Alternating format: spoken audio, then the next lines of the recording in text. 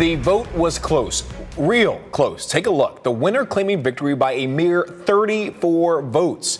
But now Craig Russell has made history. The people of Winter Park have not elected a man of color to the city commission since the 1880s. As West 2's Michelle Meredith reports, it's game on, which is a phrase he knows well. Craig Russell is trying to take it all in. After a super close runoff election, he's now the first man of color elected as a Winter Park City Commissioner in over a century. I was humbled. I was more than humbled to be a part of the history books. I mean, even just saying that still blows me away. I get goosebumps thinking about it, but I'm ready to get to work. Craig Russell, also known as Coach Russell, is a football coach at Winter Park High. Does the commissioner-elect think it helped? You bet. It's a special title that means a lot to me and a lot to families.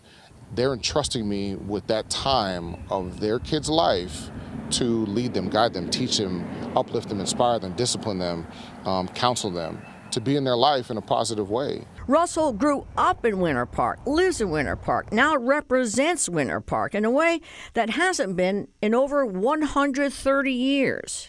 Now, historians say back in 1887, not one, but two men of color were elected to the Winter Park Town Council, Walter B. Simpson and Frank R. Israel.